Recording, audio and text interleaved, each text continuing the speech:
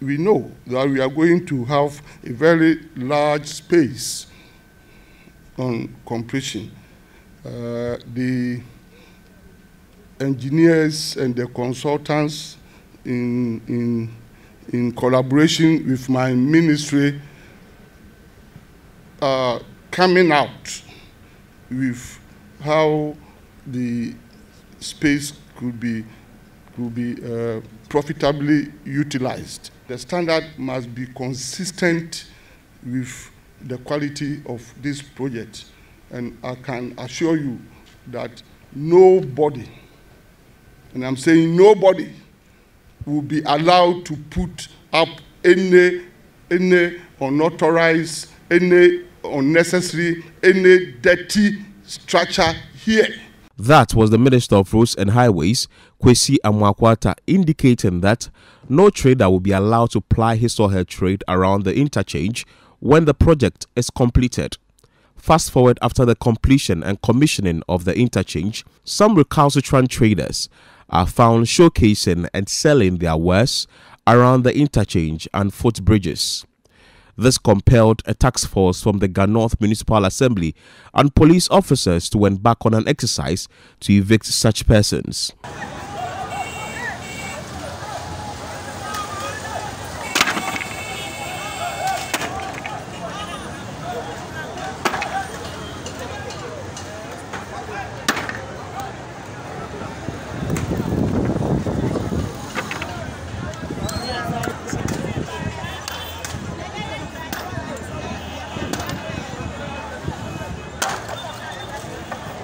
In an interview with Citi News, consultant for the interchange, Engineer Kwabena Bimpon says the exercise will be a continuous one.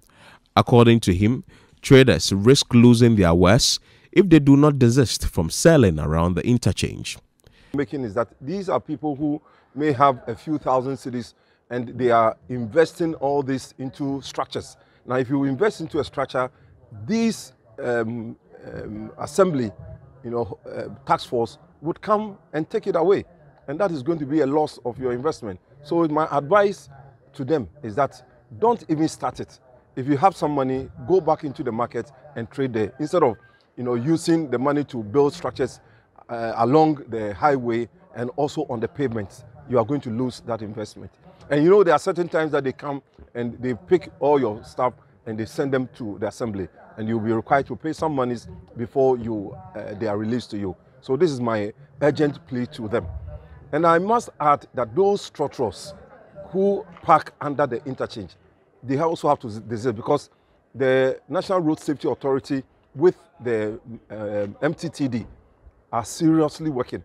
And if they are not careful, their vehicles are going to be impounded and they are going to be prosecuted. Engineer Kwabena Bimpon outlined plans for the open spaces beneath the Pokuase Interchange and footbridges. Yes, we have submitted an unsolicited proposal to the Ministry of Roads and Highways through the Department of Urban Roads. And for those of you who heard the precedent, it is something that is under consideration. And the whole idea is to turn that part of the interchange, that is under the interchange, into the provision of vehicle parking spaces. Would have police station, fire station, railway station, and and amenities like that. There would also be parts that would have shops and recreational areas. And I believe that this is going to be a PPP arrangement with the government so that the spaces under the interchange will be preserved. We are also greening the area, as I may have mentioned earlier on, that we are greening the area so as to reduce the footprint. We don't want to just to have a concrete jungle, at Pokuase. Reporting for Citi News from the Pokuase Interchange, my name is Philip Ni Latte.